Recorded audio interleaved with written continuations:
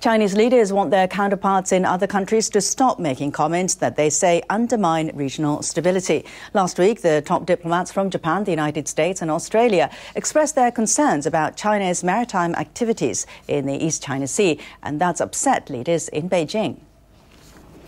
Japanese Foreign Minister Fumio Kishida, US Secretary of State John Kerry, Australian Foreign Minister Julie Bishop met on Friday in Bali, Indonesia. They then released a statement. It said they opposed any coercive or unilateral action that could change the status quo in the East China Sea. They've been concerned about the movements of Chinese vessels around the Senkaku Islands. Japan controls the islands. China and Taiwan claim them.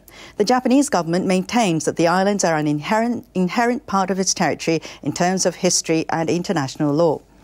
The spokesperson for China's foreign ministry criticized the statement. Hua Chunying cautioned Japanese, American and Australian leaders. She said if they use their alliance as an excuse to intervene, it would complicate the issue. And she said it would undermine mutual interests.